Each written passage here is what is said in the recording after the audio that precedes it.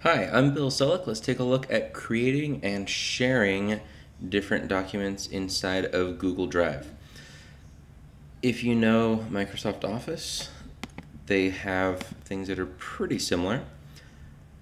Document is like a Word document. Presentation is like PowerPoint. And a spreadsheet is like, can you guess it? Excel. All right, awesome.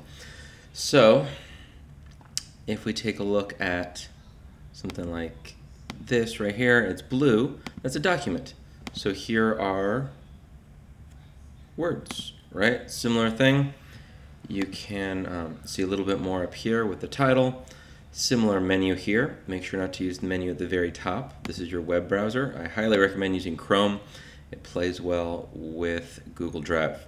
So you can do a whole bunch of stuff. So if you know Microsoft Word, then you pretty much know Google Documents. All of them are going to have a big blue share button here. By default, it's private, so it could be private. You can give it to anyone with a link can edit, anyone with a link can view, anyone with a link can comment. You can also make it public if you want. So that is similar across all documents.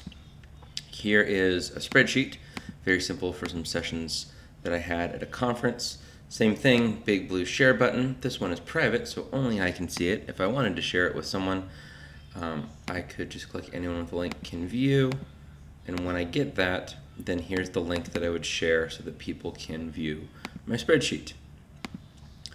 Presentations look pretty similar. Here's this one. So it's going to load up pretty similar to PowerPoint. Of course, it's taken a while, sorry. Same idea, you can share. If you click present, it'll actually go full screen from your web browser. So you have your slides on the left, big slide on the right. You can have notes, but you can also, on all of these, if you control click, if you're on a PC, right click, you can leave a comment.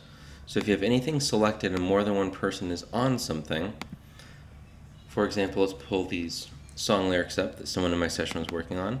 I can click with 2 fingers or right click and I can comment on stuff.